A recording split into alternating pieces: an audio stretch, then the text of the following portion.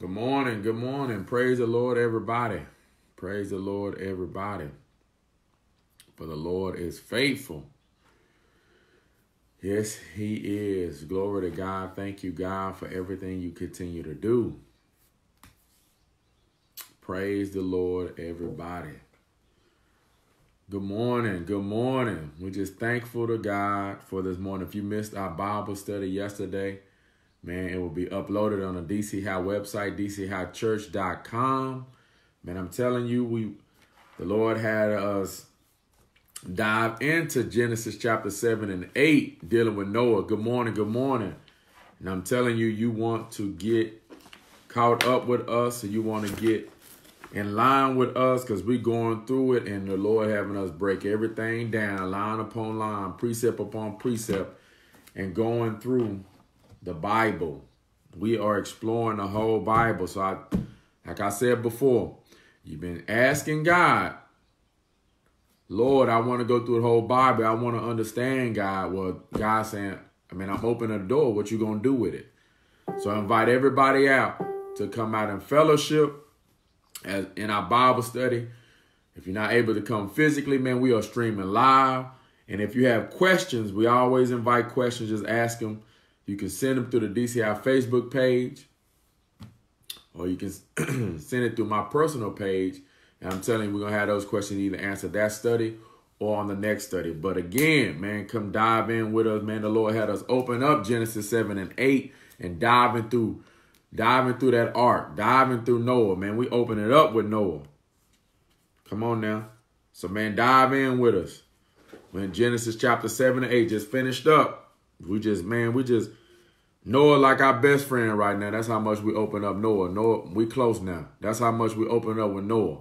We just went through it and opened that thing up. There's so much more the Bible teaches us. And that's why God says, I'm trying to teach you, but do you have ears to listen? So thank the Lord for going through, man. The study will be uploaded on the DC High website, or you can catch it on our Facebook page, man. But let's dive in together. The morning medicine. Good morning. Good morning. Morning medicine. Glory to God. Praise the Lord for the medicine. Man, we need this medicine. Because the Lord is always trying to address something, because he wants to do something, because he's trying to take something to another place. Who are you trying to take? Me and you. That's why we need the medicine. But I got to deal with my sickness. Today's prescription comes from Proverbs chapter 3, a common scripture, but I want to say this thought today pertaining to the scripture. I don't know, the Lord put up on my heart this morning. Of course, first dealing with me. Today's prescription, Proverbs chapter 3, verse 5. And I'm going to stay at verse 5. Trust in the Lord with all your heart, and do not lean or do not rely on your own understanding. Trust in the Lord with all your heart, and do not rely or lean on your own understanding. Man, the Lord really put this scripture up on my heart today, man. And I'm going to speak some things that he said, that he spoke about me this morning, man. He started addressing some things within me. When you look at this scripture, trust in the Lord with all your heart, it's amazing that God starts with this. In verse 5, he first starts with telling us what we need to do. Trust in the Lord with all your heart. Then he says the and is a conjunction word, meaning there's two thoughts, and he's trying to combine them. So in other words, he's trying to communicate with us that this is first a statement, and the and is sometimes where you are. This is where we're at. The and is where we are. But he's trying to tell us what we need to do. So he's saying here, trust in the Lord with all your heart, and conjunction, and this is where we are, and do not do this. So he's telling us that the second part, if I don't learn to do that, it will always fight against the first part. Trust in the Lord with all your heart, and do not lean on your own understanding. Why does God emphasize do not lean on your own understanding? Because that's where the trouble comes from.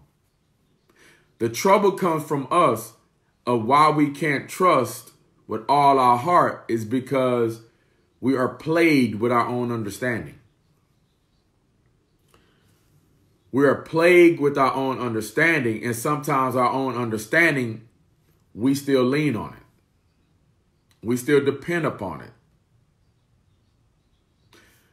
We still rely upon it. That's why I like another translation says rely instead of lean. Same concept, but this is what God is trying to teach us, because we struggle because our own understanding is more influential than we believe. Our own understanding is what we rely on because we've been doing it all our lives. If I've been doing and handling problems or handling issues like this all my life, what do you think you're going to lean on? Because this is what I have seen to be my own truth. And sometimes what I believe to be my own truth, that's what I lean on, and that's what I understand to do. So guess what? That's what I do. But God is trying to teach me that my own understanding, for me not to lean on it. And that's the struggle with us, because every single day we wake up. Every single day the Lord allows us to wake up. There's things we're going to face, but how we face them is the question. Do I trust in the Lord with all my heart, or do I lean on my own understanding? And God says, and do not, meaning that that's an action word. Follow me now. That's an action word. So when God says trust in the Lord with all your heart and do not lean on your own understanding, he's telling me this is what I got to do in order to trust. So he says, and do not lean, meaning that I have the ability or the capacity to lean on it every day. So in order for me to trust in the Lord with all my heart, God says, and do not lean. In other words, I got to fight against my own understanding because it comes naturally to me. My own understanding becomes naturally to me. And God is trying to teach me, as Romans 12, 1 and 2 says, to offer your bodies as a living sacrifice unto the Lord, to renew your mind. He says to renew our mind. Well, that's where I get my understanding. And God is saying, I'm trying to renew your mind. But the only way I can renew your mind is you deny your own understanding. That you stop leaning on it. You actually have to come to a place where you don't believe your own self. You don't trust yourself anymore. And God is saying when you come to that place, then you're able to trust me with all your heart. See, some of us, we trust in the Lord, but it's not with all our heart.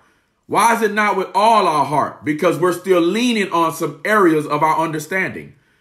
And God is trying to get us to a place that we don't lean on our own understanding. Quit trying to understand it. Some people, hard for them to believe because they're trying to figure out God.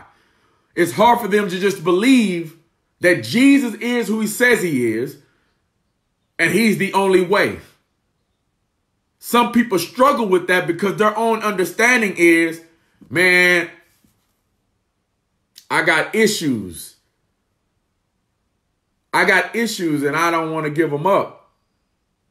I got ways about me that I don't want to give it up. And they know that when you come to Jesus, you got to give those things up. And they don't understand how they can live a life without those things. And on the contrary, they don't understand that those very things is going to end up destroying them. Then, on another note, they don't understand that the Lord is trying to save them. They don't understand some things. And God is trying to get us to a place that we stop leaning on our own mind. That's harder than what we think. Because the God is showing us here that trust in the Lord with all my heart and do not lean, meaning that those things come right now. Like soon as God tells me to trust, my own understanding comes at the same time. Because God's trust has to operate and lean on faith. But the battle is going to be what I have always seen. He says, by faith and not by sight. The same concept here. Trust in the Lord with all your heart and do not lean. Faith and sight. Same concept. The Hebrews 11 is the same concept here that he's trying to break down, because I've always been operating by my sight. And the struggle with me is I can't see myself past the situation. That's why I lean on my own understanding, because I'm accustomed to my own understanding. And you know what? This is what I'm used to, so I might as well do it. And God is trying to have me be transformed and no longer conforming to the world, conforming to my old way of doing things, because he's trying to introduce me into a new way of doing things. But until I learn to deny myself, that I don't trust myself, then I'll never trust in the Lord with all my heart. So I'll never reap all that God has for me, because there's some things I'm not willing to let go now because I'm still stuck in my own understanding. People don't want to believe that God could get them through, because that place we've never been. See, sight is places I've always been. I can accredit my sight because you know what? I can remember something about my sight. And trust me when I tell you, when we find ourselves in a situation, I'll always remember my sight by the good times, but I'll fail to remember how the bad times are what it got me in. I'll fail to remember how I leaned on my own understanding, and my own understanding caused me a lot more pain. But I'm telling you, when it comes to decision time, I'll forget that time, and I'll remember the times that I thought it was good. But I'm missing that every time with God, it's always good. That's why God is trying to bring me to a place to stop trusting myself. I got to come to this place that even though I don't understand, I trust. So when God addresses me with a sin about me, I'll take it to the bank and cash it. And I'm telling you, because we try to understand everything. Well, God, I don't agree with you. It's not about you agreeing with him. Do you trust that whatever he's showing you, that is what it is? And if God is showing me that, then why don't I humble myself and come to him with that? But I'm telling you, we'll try to understand to a place and lean on our own understanding. What God calls an issue of my life, I'll say is not an issue. What God says that's a habit that I need to get rid of, I'll say, man, you know what? Now this habit gets me through. You see what I did? I lean on my own understanding. When the time where God showed me something, I didn't trust him with all my heart, because he told me do not lean on it. But I told God, this is what I'm going to lean on. God tries to address something in my life, but I'll tell God that's not an issue. See, I did not deny. God says, do not lean on your own understanding. See, I did not do that. I leaned on it. How did I lean on it? Because I told God that's not an issue of an issue he showed me is an issue. It doesn't matter what I think if it's an issue. If God says it's an issue, do I trust him with all my heart? Or would I lean on my own understanding to think that very thing that he's pointing out is really not an issue? No, if God is telling me that, then it must be an issue, even though I don't see it. Even though that's the thing I think is comfortable, that's getting me through, if God is calling for it, it's not really getting me through. If God is telling me about that relationship, man, guess what? Even though I don't see it, I need to believe him what I don't see and trust him that he knows more than me. So if God is calling me to cut that thing off, guess what? I need to cut that thing off. If God is telling me not to go into a place, if God is telling me don't quit my job, even though I hate my job, then I gotta not quit my job. See, I'm just showing us that sometimes we get caught up on our own understanding, and our own understanding, we can convince ourselves to not trust God and do not lean on our own understanding. We will convince ourselves to lean on it. That word lean, in the Hebrew, you could use another word for it. It means support. You know, like lean, you support. It kind of makes sense, like a crutch. You know, like if you're on crutches, you lean everything on that crutch, and that crutch kind of holds up your weight. You use it for support. And I love it how God breaks this down, because he's saying this, and because this is what we do.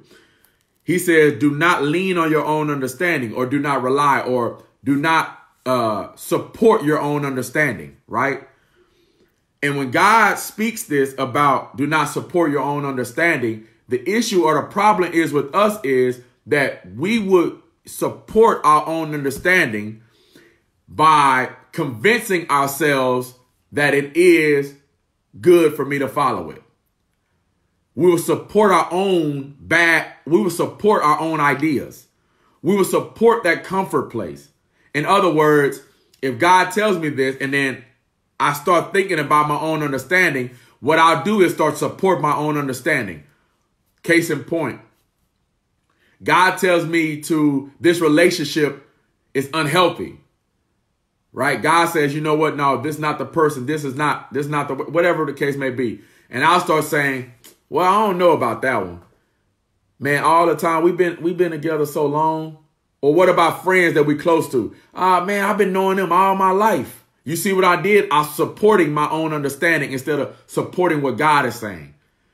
That's why I love it that God used that word support when we lean, because I'm more prone to support my own ideas than supporting God ideas. I'm more prone to support my own way of thinking than God's way of thinking. And I'm telling you, that's the battle with us, because I can always support my own ideas. I can convince myself that that person don't deserve forgiveness, because I'll start supporting it by, man, do you remember what they did to you? Come on, man, you know what they did. And I'll start talking about, and then I'll convince myself with these supporting ideas. And then guess what? I'll start leaning on my own understanding. Therefore, I won't forgive. And if I won't forgive, that means I'm not trusting God with all my heart, because there's a part of my heart that's still occupied with unforgiveness. You see how they just fight against each other? And I'm just saying that we support ourselves, that when God says there's an issue with us, we support it by saying, you know what, that's really not an issue, or it's really not that serious. Because when I downgrade it or don't think it's that serious of what God is pointing out, guess what I just did? I lean on my own understanding. And trust me when I tell you, when I do that, I'm belittling what God is trying to show me that's really an issue that I don't want to bring to the front, that he's trying to bring to the forefront. God is trying to do this. He told Cain, look, sin is at your door. Sin is crouching, trying to get in, Cain. If you just come to me, Cain, I can deal with it. But if you don't come to me, Cain, and you lean on your own understanding, it's going to be the death of you. And the Bible says that Cain went out into the field. That means Cain had time to think about it. Cain had time to allow that thing to sit on him. And the Bible says he came to a place where he let that thing sit on him, his own understanding. And what was the manifestation of his own understanding? He leaned on it. He gave himself supporting ideas and said, you know what? No, I need to take Abel out. He's the issue. I'm not the issue. He's the issue. And what ended up happening? He ended up killing his brother. Why? Because he leaned on his own understanding. He convinced himself that that was the way. God said, trust in me, Cain, with all your heart, and do not lean on that thought. God said, I know what's on your heart. I know what's in your mind. Don't lean on that thought. Don't allow that thing to convince you. No, trust in me with all your heart. And God is trying to show Cain that was the battle. That was the battle. Man, trust in me with all your heart and do not lean on your own understanding. In other words, Cain, that thought is there, but you can't lean on it. And the only way you cannot lean on it is to trust me with all your heart. That's the action we must do. Okay, God said, trust me with all your heart. But the only way I can do that is to not lean on that thought, not lean on that understanding. It's a two-way street where God is trying to show me that I must do. In order to trust with all my heart, I have to rebuke my own understanding and stop trusting me. See, they try to put David on all his armor and all that when he's trying to fight Goliath. They tried to clothe David all these things. They tried to clothe him. In the book of Samuel, 1 Samuel, they tried to clothe David. But David said, nah, man, I got to trust in the Lord with all my heart. And I can't lean on all of that. And the Bible says he was able to defeat Goliath. Not with their own understanding of putting all that other stuff on. He understood that's all he needed was to trust God with all of his heart. And I'm just telling us that's where we be in a place. God is trying to bring forth some things. Man, if God tells me, look at this. If God tells me that I need to work on my attitude, I'm not trying to argue with God that if I got an attitude problem or not. No, if God tells me that I'm not this, if God tells me that he wants me to do this, I'm not trying to lean on my own understanding. Because sometimes I'm telling y'all, when God tells us to move out and stuff, do some things, God tells us he wants to address some things, we'll start leaning on our own understanding and we'll tell God that that's not me. Or God, no, Lord, I think you got the wrong person. No, God, no, you ain't talking to me. That's an evidence of us leaning on our own understanding. If God tells me whatever he tells me to do, if God tells me I need to tighten up on my parenting, are you going to argue with God that you're better? Because you can convince yourself, well, I'm a better parent than this person. See what I just did? I justified my understanding by comparing myself to others. No, if God is quit trying to compare yourself to others. Let God deal with you. This is what God is trying to deal with me. He's not, and I can compare myself to others and belittle what God is trying to show me. If God is trying to address a habit that I think is getting me through, then I got to accept the fact that that thing is really not getting me through like I think it's getting me through. If God is trying to address some things that, you know what, hey, you talk too much. God said you need to be quicker to listen. Man, then the question becomes, Lord, help me to control my tongue. If God is telling me to be bold, if God is telling me that he wants to use me to do this, use me to do that. If I keep thinking and combating God with my understanding that every time we got to go back to the place, God saying, I tell you to do this, and you always come back to me with, oh man, Lord, this is not me. This is not me. This is not me. God says, when it's going to get to a place that you deny that, when you don't lean on that no more, that this is not you. God says, no, I'm trying to move you from that place. Because if I've always got to wrestle with that, man, we'll always take a step backwards when I thought we took a step forward. God says, when you're going to come to a place to say, you know what, Lord, I just trust you with all my heart. In other words, it doesn't matter if I think it's not me. I just trust in what you said. And because I trust in what you said, guess what? I'm going to move in what you said. I'm going to stop arguing with you. I'm going to stop leaning on my own understanding. I'm going to stop going back and forth with you. If you tell me that those friends are not a group of friends that I need to be a part of, guess what, God? Then help me to detach myself. If you tell me, God, that place is not a place for me, guess what I'm going to do, God? Help me to detach myself from that, because I'm not going to lean on my own understanding. God wants us to stop thinking when it comes to him and just start believing more. And I'm telling you a caveat. I'm not saying that we ain't supposed to think, but I'm saying that we think too much because we think of our own thoughts and not his thoughts. God wants us to think, but he wants our mind to be renewed so we can think his thoughts and no longer our thoughts. Philippians chapter 2 said, let that same mind that was in Christ Jesus be in you and me in you. God is trying to have us on that level that we start thinking like him and stop thinking like ourselves. And the only way is to trust in the Lord with all my heart and do not lean on your own understanding. And do not. Let's stop trusting our own understanding. Man, I know, look, it's some things God addressed about me that I thought that I was over. Hear what I'm saying? And I'm telling you, I used to combat God with that. I'm telling you right now, it's some things right now that God said, man, look, I said, God, I already went through that season. I'm over that. I already went past that. But if God is bringing it back up, that means he's trying to address it. That means there's still some residue there. There's still some things in areas that God's saying, nah, it'll get cleaned up, or I let it back in. If God is trying to address it again, let's stop trying to reason and understand and say, nah, I already went through that. So then I ignore that he's trying to show me that it's not all the way cleaned. See, I can convince myself with supporting ideas, say, nah, I already went through that. Nah, I don't got no pride. Nah, I don't got that. Nah, I'm good with that. And God said, no, you're not good with that. But you keep leaning on your understanding, and in your own understanding, you ignore what I'm saying. because there's an area in your heart. You still ain't gave it all to me because you still arguing with me.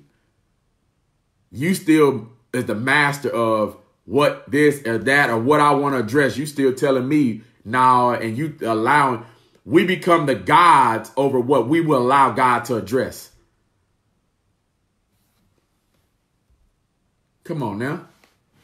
I'm just saying God wants to do a work in us, but he can't do a work if I keep leaning on my own understanding. God says, trust me with all your heart and do not rely and do not support your own ideas and do not support your way of thinking and do not support your understanding. God says, can I strip my mind and just trust? Not yesterday, but I'm talking about today. Not the day before, but I'm talking about today. Look, I don't know how it's going. I don't know. Look, I don't have the answer to everything, but I know who does. But I know the answer is not in my understanding. I know the answer is not in the bottom of that bottle. I know the answer is not in whatever habit. I know the answer is not in that bed. I know the answer is not me going off on everybody. I know the answer is not me isolate myself. Nah. Even when Jesus was up on the mountain in the Garden of Gethsemane, when Jesus was the Bible says he was distressed. He was stressed out. He even went to the disciples for prayer. So where in the world do I find myself in a place where I isolate myself? Your own understanding, because we've accustomed ourselves to dealing with it by ourselves. We've accustomed ourselves to dealing with it by ourselves. So guess what we do?